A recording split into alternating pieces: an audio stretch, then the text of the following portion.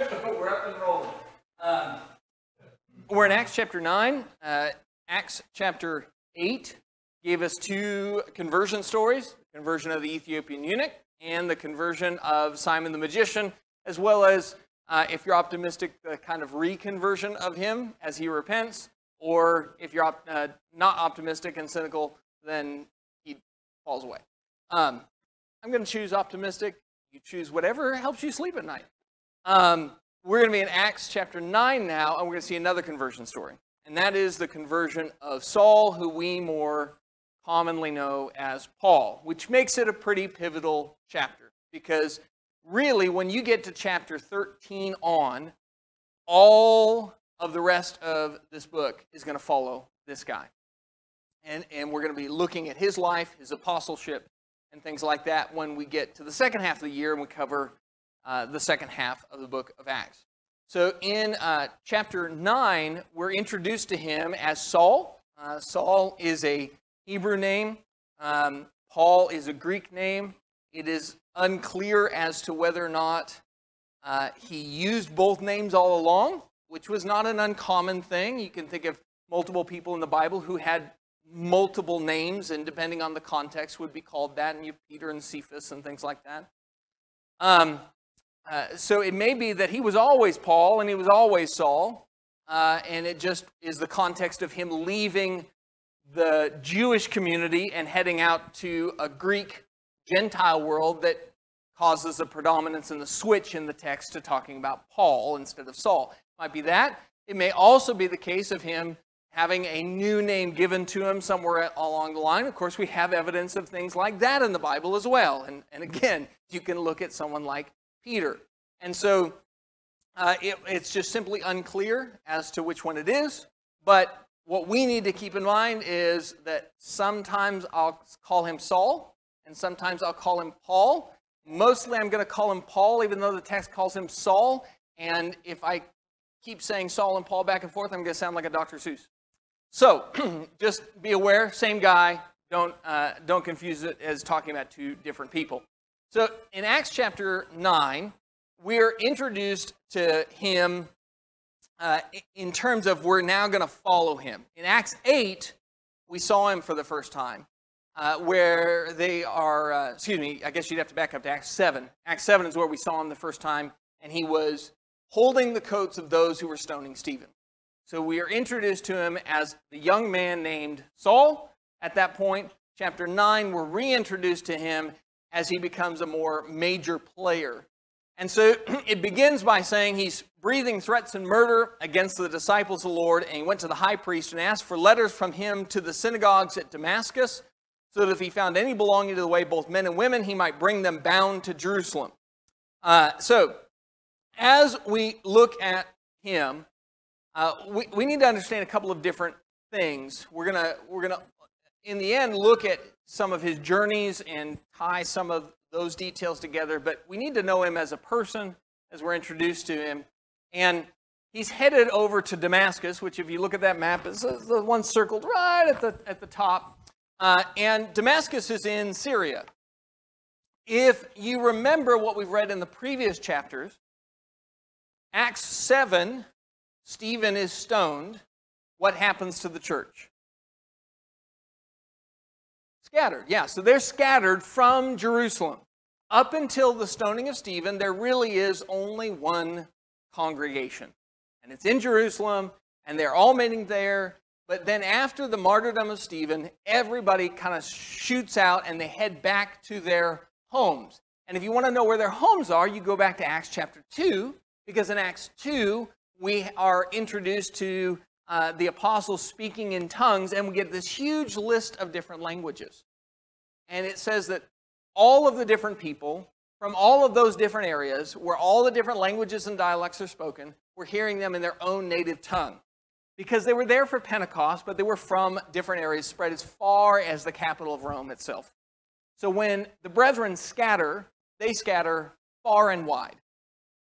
Acts 8 introduces us to the apostles now expanding beyond Jerusalem, because Acts 7, everybody scatters except for the apostles. Acts 8, then you have Philip in Samaria, which is, you look at that map, is right in the middle of it, right? And that territory of Samaria with the Samaritans, kind of that group of Gentiles who are half Jew, half Gentile in their practices and behavior. And eventually, the apostles go up to join Philip there and his work in Samaria. So we're seeing an expanding of the apostleship in terms of their travel.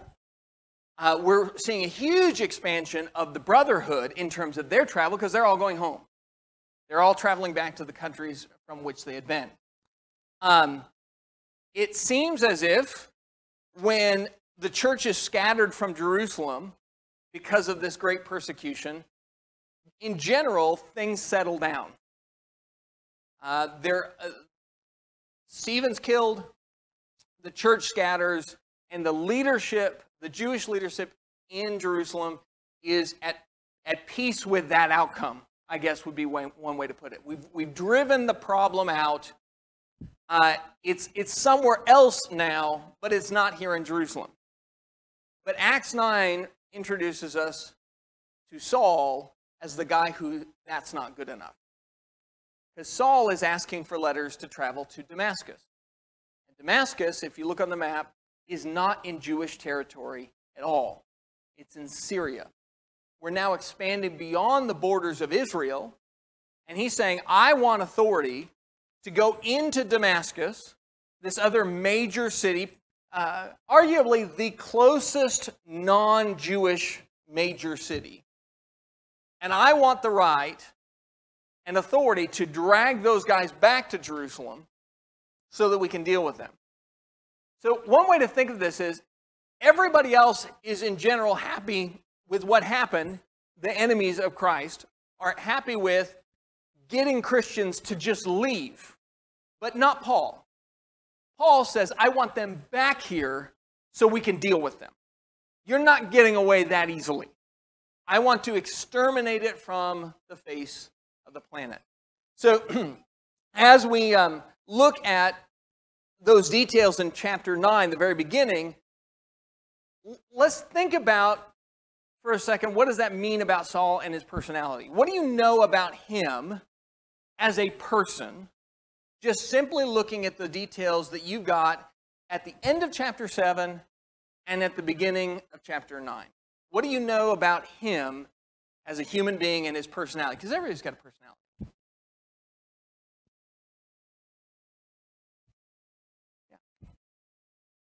He had somebody say he had anger issues. Okay, yeah, he definitely is committed to that. Yeah, very much so. Yeah. There's definitely a commitment, a conviction, right? He is not going to let this ride. He's going to chase this down and exterminate this problem. What he views as a problem with Judaism. Yeah. Any other thoughts? So as you look at him, if you look at it in terms of good traits, right, which is what our Lord does. Our Lord looks at what Paul is doing and sees the good traits because he says he's my chosen instrument. That's what we're going to see in Acts chapter 9. He's going to say, this guy is the guy that I've chosen to bring the gospel to the ends of the earth. Well, at this point, you can see a lot of reasons not to use him.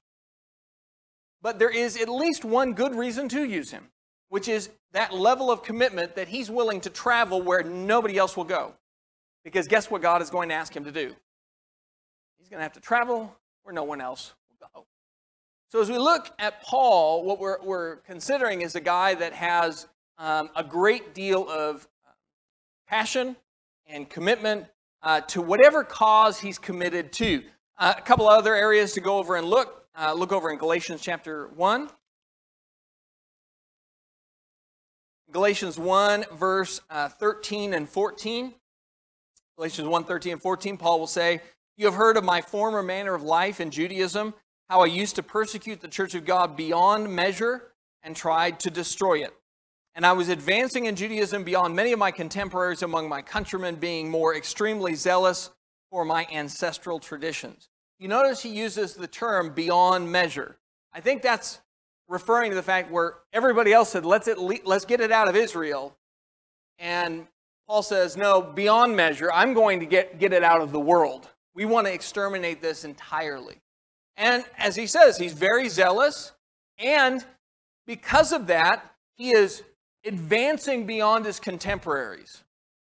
In the business world, we'd say this guy is being promoted past all of his peers, right? While everybody else is staying in the same job for a year or two before a promotion, this guy's being promoted every 2 months. He's climbing the ladder. He's an up-and-comer.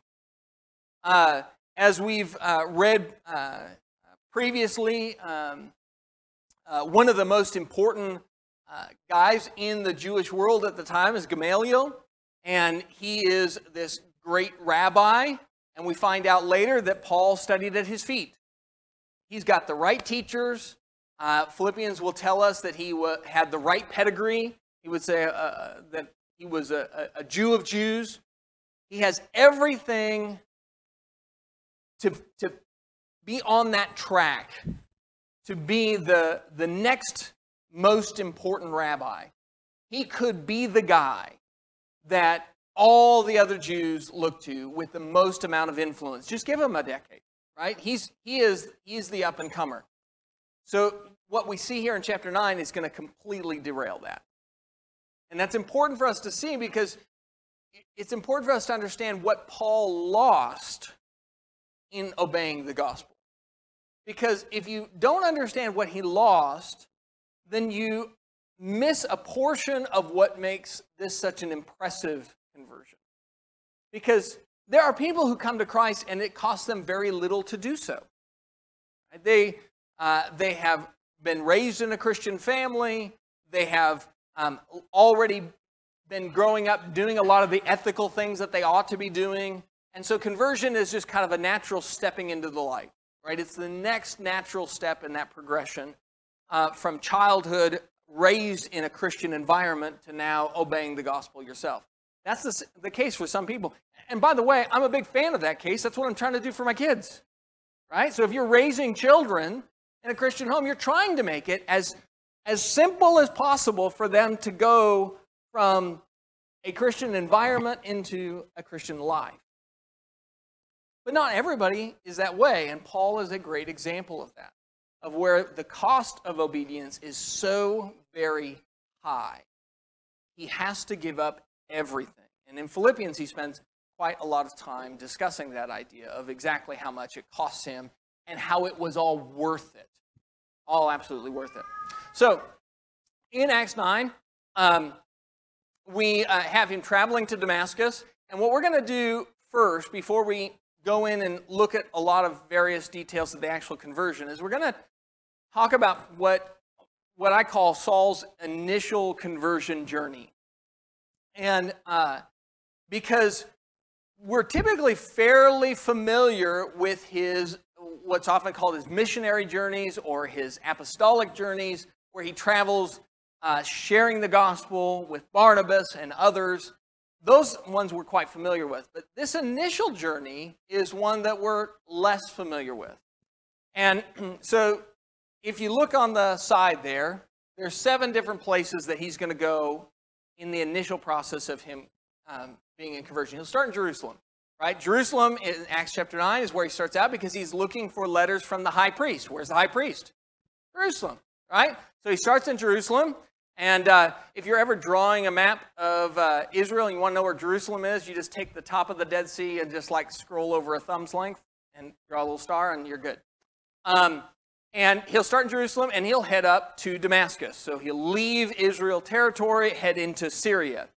That, on the road to Damascus, is where the conversion happens. And again, we're going to look at that in detail. But on that journey is where he is met by Jesus.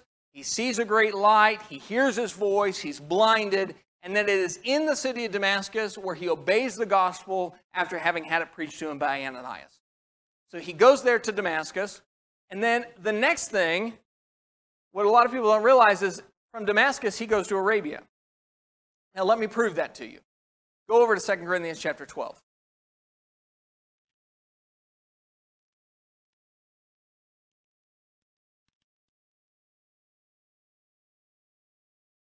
in 2 Corinthians 12, Paul will describe a vision, and he'll talk in the third person because it's a matter of boasting, and this is kind of his way of addressing the boasting, is he's saying, I know a guy. I know a guy who 14 years ago, he went up to the third heaven. First heaven is the one where the birds fly. Second heaven is where the stars are. Third heaven, that's where God is. And so he's going to talk about this vision that he had, but he'll talk in the third person. So don't be confused by that. In the context, it's clear it's Paul. So he says in chapter 12, he says, boasting is necessary, though it is not profitable, but I will go on to visions and revelations of the Lord. I know a man in Christ who 14 years ago, whether in the body I do not know, or out of the body I do not know, God knows such a man was caught up to the third heaven. And I know how such a man, whether in the body or apart from the body I do not know, God knows, was caught up into paradise, and he heard inexpressible words which a man is not permitted to speak. So in 2 Corinthians 12, we find out that Paul, at some point early on, had this vision of heaven. Now, if you track back 14 years, it fits right into the time frame of right after his conversion. But I want to add another set of verses to that.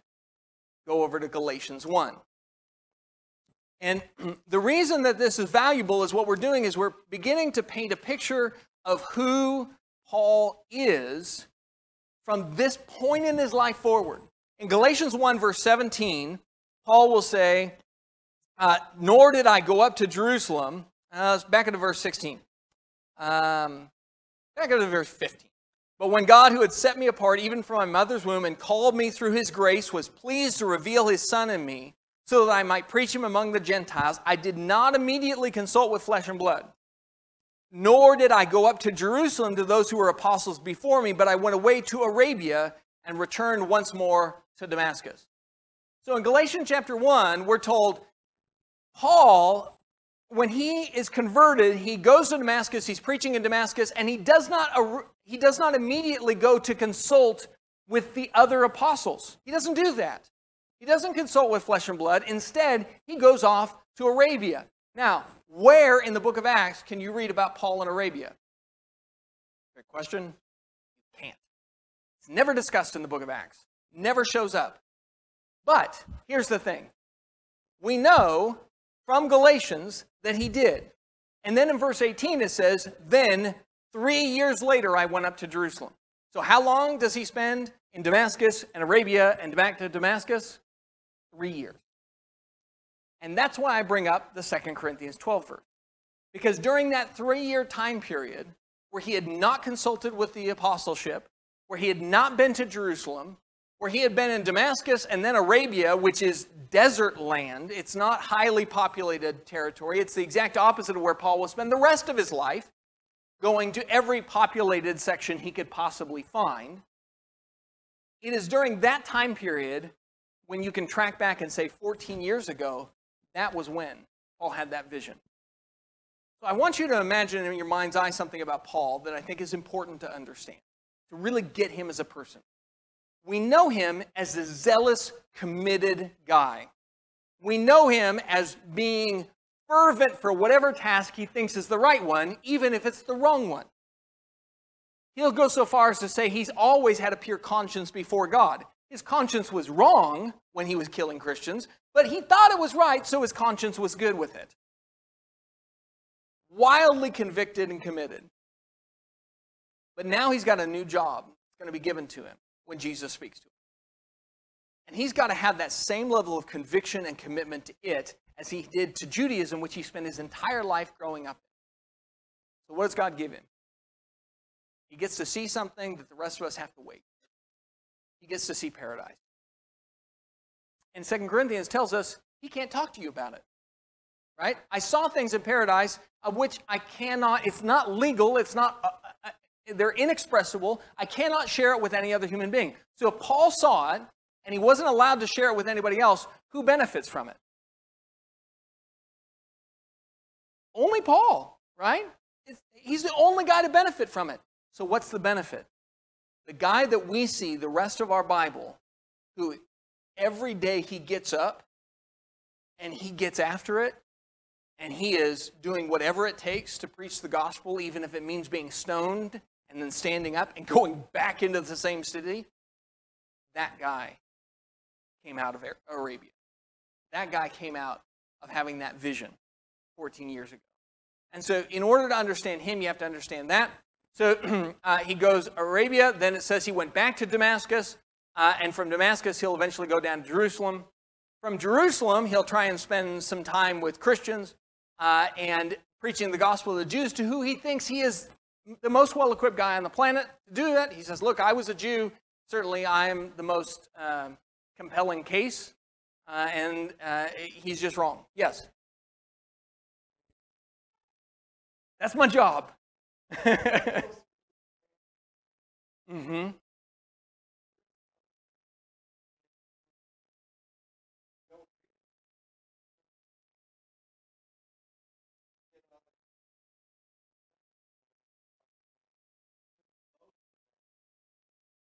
Mm-hmm.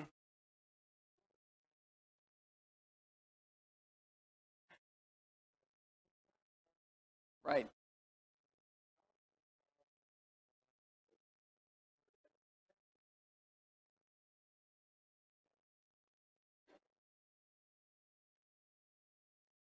Yep.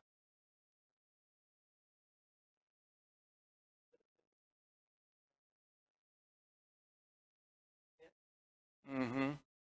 Yeah. Yeah. No, you're right. During this 3-year time period is such an unsung hero in the shaping of Paul. To add to that, he's been climbing the corporate ladder, right? He's been an up-and-comer. What happens when he goes to Arabia? This is gone. There's no ladder to climb. You're out in the nothing land. You're in the boonies. And so all of those sorts of things begin to shape Paul into who we know. And I think that's valuable for a lot of different reasons. One, just because the more you know Paul, the better off. I think the better off you will be. One of our major goals this year with our Bible reading is to just get to know Paul better. And the other reason is that if Paul had seasons of his life that none of us know about, but shaped him into who he was, you think God ever does that with you? It happens all the time, where the Lord is shaping us with things, and you say, man, why is my life's not progressing? It just feels like I'm spinning my wheels here. I can easily imagine Paul feeling that way. I know that Jesus is the Christ. Why am I out here in Arabia? I should be in the populous areas. I should be preaching from the rooftops. Stay out here. I got stuff for you. There's a plan that God is working that would make Paul effective in the long run. Sometimes God pauses our journey in order to make us more effective in that journey. Any other thoughts or comments? Yeah.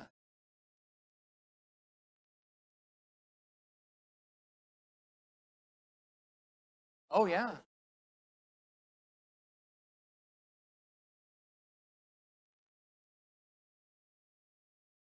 They were. Yeah, no, you're absolutely right. He goes from this compassionless guy, right? I mean, completely mirthless. I'm sure he didn't have mirth either, but merciless, and he's breathing threats and murder, to now he's preaching the gospel, the good news of Jesus Christ. I mean, what a pivot, right? Because you're right, he was very harsh. And you think about the church accepting him. You know, one of the things that you read about is that he comes to Jerusalem and nobody wants to have anything to do with him. You can kind of give the brethren a little bit of a break on that. If some of the people there had physically, like, yeah, I was there when his hit squad came and grabbed my uncle. You know, so I mean, you can see that, absolutely. Yeah.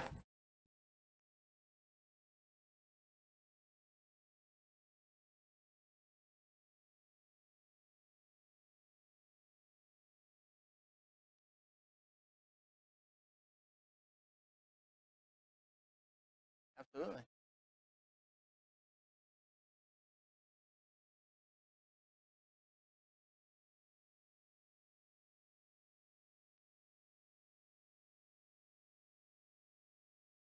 Yeah, you're right. You know, one way to think of it is God provides opportunity, right? God provides Saul this opportunity to become who he did end up becoming.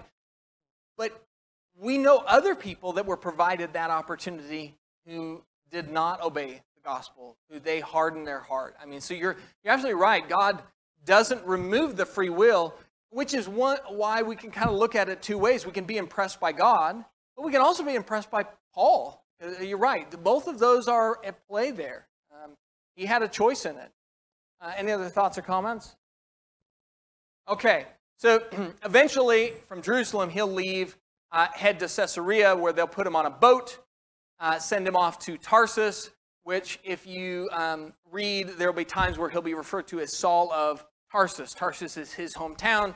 And so Paul's initial travels are wildly different than what he thinks. Even when he's converted, he has to hang out in Arabia, which I'm sure was not his plan. And then when he comes to Jerusalem, he thinks, I'm the right guy to preach to the Jews. And instead, he's just causing trouble, and God sends him away. And the brethren send him away too and say, no, you need to get out of here. You're not effective in Israel, which God has been saying all along, because in chapter 9, if you go back to the text that we're going through, in verse 15, Acts 9, verse 15, look at what Jesus says regarding Paul. He'll tell Ananias, go, for he is a chosen instrument of mine to bear my name before the Gentiles and the kings and the sons of Israel. For I will show him how much he must suffer for my name's sake. So he is eventually sent away. The Gentiles is where his primary preaching is going to be. Okay. Saul's conversion. Saul's conversion is recounted in 3 chapters, Acts chapter 9, Acts chapter 22, and Acts chapter 26. There are varying details in all of them.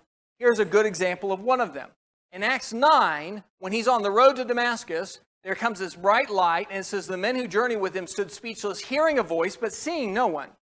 So Acts 9, they hear a voice. All the traveling companions of Saul on their way to Damascus to destroy Christians, drag them off to prison. They all hear a voice, but they don't see anybody. Well, in Acts 22, verse 9, it says, and those who were with me indeed saw the light and were afraid, but they did not hear the voice of him who spoke to me. Well, this is an interesting detail, because in Acts 9, it says they heard the voice, but they didn't see anybody. In Acts 22, it says they heard the voice. They did not hear the voice of him who spoke to me. Those two verses, by the way, are brought up by critics of the Bible to say they're contradictions. But you got to add the third account. In Acts chapter 26, when he's describing the exact same events, down at the very bottom, he says, I heard a voice speaking to me and saying in the Hebrew language. It is quite likely that what happened was this. There's a voice. They all can hear it's a human voice, but only Paul can understand it. And it may very well have been the fact that he was the only one who could understand it because he is the only one who spoke Hebrew. But you have to compile all 3 of those accounts to get all of the details together. And so as you look, this is one of those things worth taking some time on. Look at the 3 accounts, find the things that are different, and you will build with those 3 a full and complete account of Paul. I sent the email out so you'd have a chance, so I'll give everybody a chance if they want. Anybody see anything that stood out that was different between Acts 9, Acts 22, and Acts 26? Okay, well, for the sake of time, I'm going to take that as a win and move on. But I would recommend doing that. So, in verse 15 and 16, we're told what Paul's commission will be. But he's struck by this light, he's spoken to by Jesus, and at first, when he falls to the ground and hears the voice saying, Saul, Saul, why are you persecuting me? One of the other accounts, by the way, mentions that he says, is it hard for you to kick against the goads? Meaning, I've been goading you. You think about if you're trying to move an animal, typically if you're trying to move like cattle into a chute, right, Mike? You're going to poke them with something sharp. and try and get them to go where you want them to go. That's a goad. It's just a sharp stick. What Jesus has been trying to do is get Paul to go a certain direction. Back to Craig's point, there have been multiple opportunities for that. He's missed some of them. Paul has not been perfect in this. He's not taken the first goading. If you're looking at Paul's life, what's one of the first goadings that he has to obey the gospel that we know about? There may have been, I'm sure there were others, but what's the least one we know about? Stephen. He was there at the stoning of Stephen. He heard Stephen's sermon like everybody else, and instead of softening his heart and obeying the gospel and realizing the guy's right, he says, here, I'll hang on to your coats. I'll be your valet while you stone him. And Paul had to live with that, by the way. He had to live with the fact that the details were there if he'd been honest enough. And that since he didn't obey, all the things he did after that, between then and when he did figure it out and he did listen, those were choices he had to live with. And so his question to Jesus is, who are you, Lord? Which tells you when Jesus speaks to him from heaven, he didn't know who he is. But he does say he's Lord because he understands that part. Right? He understands the fact that he is the Lord. So who are you, Lord? And that's where he gets the detail that changes everything. I am Jesus. I am Jesus whom you are persecuting. But get up, enter the city, and it will be told you what you must do. Can you imagine the things that ran through his mind? The scriptures make it clear that the blindness that he faces was miraculous. Right? So from this point, he's blinded by that light, and he's blinded until he gets there to Ananias, and the blindness goes away, the scales fall off. But the other thing that happens, he was 3 days without sight, and he neither ate nor drank. There is no indication that the not eating or drinking is miraculous. I think it is much more likely that not eating or drinking has to do with the emotional shock of realizing exactly what just happened to his life. Everything changed. It would be like me all of a sudden hearing from the Lord above that Mormonism was correct and that I should stop everything I'm doing. And I said, who are you, Lord? And they said, Joseph Smith. I don't even know how I'd process that. It would be such a change, such a complete about-face in every way of what my life was about. Or a voice from heaven, who are you, Lord? Muhammad. Can you imagine how that would change your life?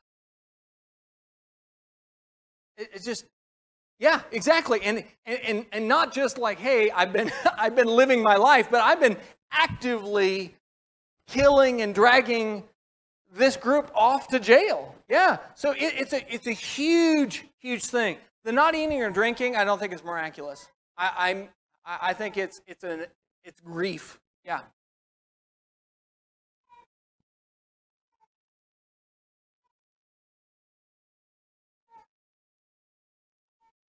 Oh yeah. I mean, he had a front row seat to a man dying by stoning, which is not a pretty way to die, right? And it was a mob, and it's mean and it's nasty, and there's gnashing of teeth and screaming and all of that. And he had just seen that. And he'd approved of it. Yeah. So all of those things. So that's the journey there. So at the same time that's happening in Damascus, a disciple by the name of Ananias is being approached by Jesus in a vision, saying, I want you to go and talk to this guy. Ananias does not want to do it for obvious reasons. And so Ananias, as he is being told to go to a street called Straight and to inquire of the house of Judas for a man from Tarsus named Saul, where he's praying. That's another detail that you now know. He's not eating, he's not drinking, but what's he doing? A lot of praying going on in that guy's life. Right?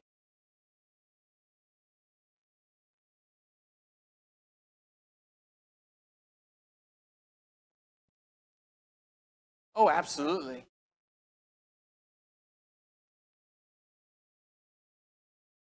Yeah, no, I would say, yeah, I would say it's most likely exactly that. As a fasting, it's alongside the prayer. It is a purposeful effort on his part to turn to God and through fasting and prayer to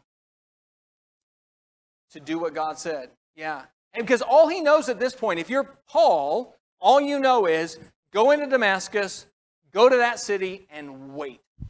That's all he's been told. So all he's got is a lot of waiting. And during that time, yes, I think fasting is a good word for the not eating or drinking. I think it's purposeful. It's by Paul's choice, along with the praying. And so as you look at it, Ananias, he's been told in a vision that a man named Ananias will come and lay his hands on him and he'll regain his sight. But Ananias does not want to go. And the reason for it is, I know who this guy is. All right? But then in verse 15 and 16, we're told that God is going to use him as a chosen instrument. When you look at Paul's commission in verse 15 and 16, because this is a thesis statement for the rest of Paul's life. All right? He's a chosen instrument of mine. These are the things that I'm going to have him do. This is what it's going to cost him. What does it tell you about Paul? What does it tell you about his life? And what does it tell you about Jesus who called him to do this? Right? Because this is Jesus saying, he's my chosen instrument. I'm going to have him do these things and it's going to be this hard. What have you and I learned about both Paul and Jesus through that commission?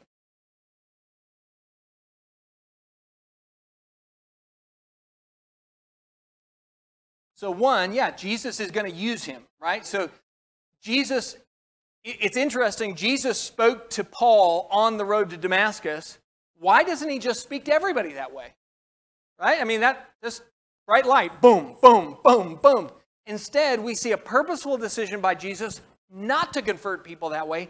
Even Paul is not fully converted and his journey isn't over until Ananias comes and speaks to him. It's only then that he hears the gospel, he's baptized, all of those things, which, by the way, he's baptized before he eats and drinks, which tells you something about baptism.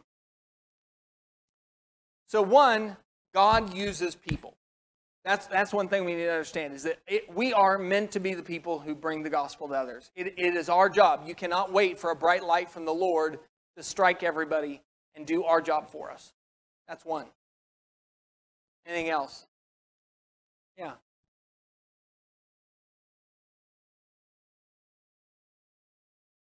Paul could take it. Yes, that's right.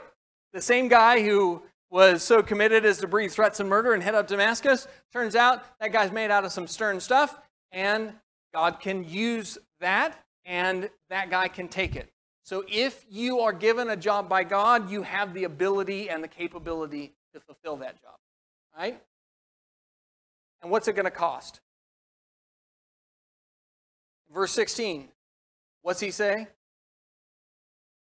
I'll show him how much he must suffer. That is the cost. To be a chosen instrument of the Lord is almost always going to involve suffering for his name's sake. That is a common thread throughout the Bible, is that if you're going to be a chosen instrument of the Lord, you're going to suffer. It's not going to be easy. Paul got to see paradise in Arabia, but he didn't get to live there. The journey that he was on is like every other chosen instrument, right? If the Lord's going to use us, you're going to suffer for his name's sake. Okay, so verse 17, Ananias departed, entered the house, and after laying his hands on him, he said, Brother Saul, the Lord Jesus, who appeared to you on the road by which you were coming, has sent me so that you may regain your sight and be filled with the Holy Spirit. And immediately there fell from his eyes something like scales, and he regained his sight, and he got up and was baptized, and he took food, and he was strengthened. And so now Saul, from that day forward, begins to preach Jesus. And he's in Damascus and immediately began to proclaim Jesus in the synagogue, saying he is the Son of God. Here becomes the key. What does it mean to preach Jesus? He is the Son of God. That's what it means. We've gone from he's a Jewish teacher, this is a sect of Judaism, to Jesus is the way, the truth, and the life, and no one comes to the Father except through him. The great confession that Peter makes, you are the Christ, the Son of the living God.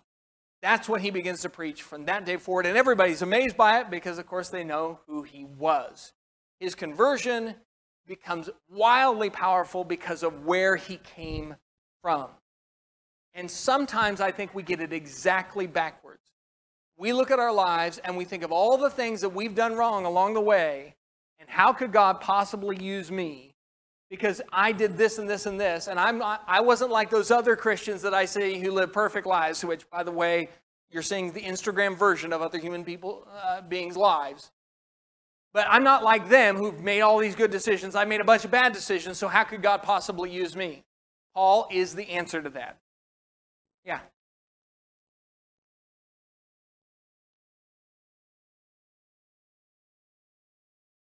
That's right. Yep. How could that, what's the pathway for a Saul to ever come to Christ? Yeah. No, you're right. You're absolutely right. We do that. We make a judgment.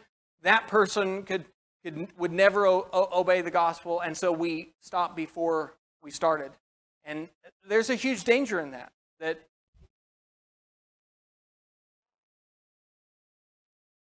Right. Yeah. No, you're absolutely right. So it works twofold, right?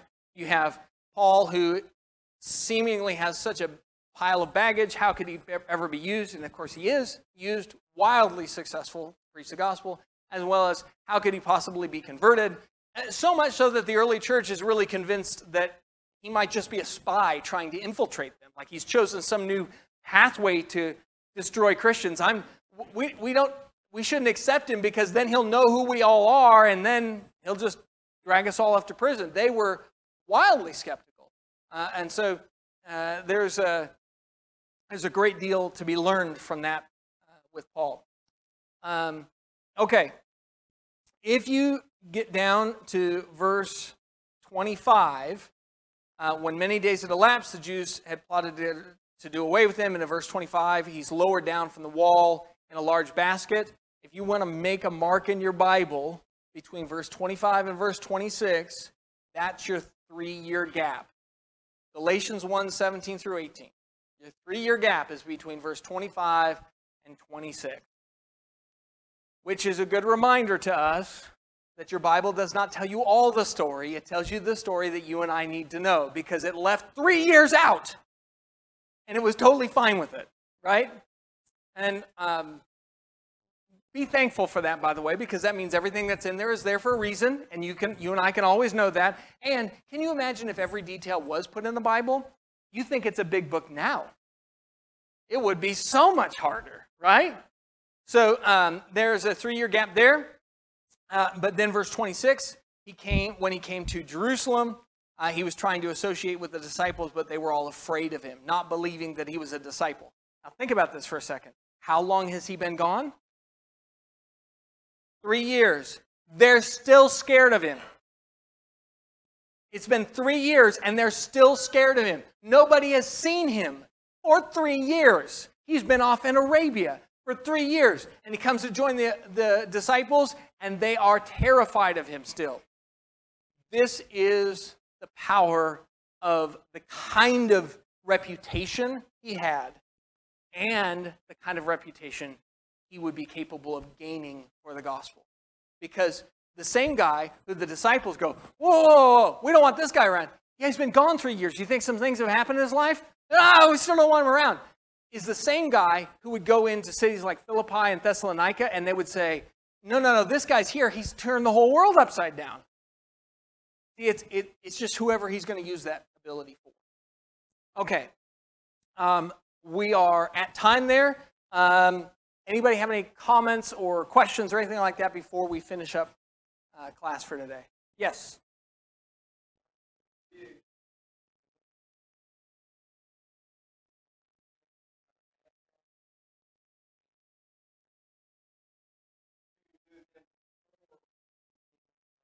Mm-hmm. Yep, absolutely. Yep, and it happens all the time. And the interesting thing is we recognize it with ourselves, right? I recognize 2 years later I'm not the same guy I used to be. If I met the guy I was 10 years ago on the street, I wouldn't even like him, right? But people who knew me 10 years ago, they don't see that transformation. So we've got to, all of us have to keep that in mind, that people can change. Absolutely. Any other comments or questions? Yes. Uh-huh.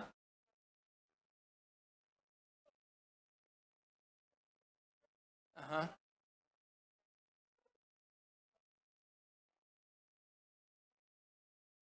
Yep. Yeah, he can use all different types of people with all different strengths and weaknesses, right? Yes, absolutely. Okay, we'll shut down there.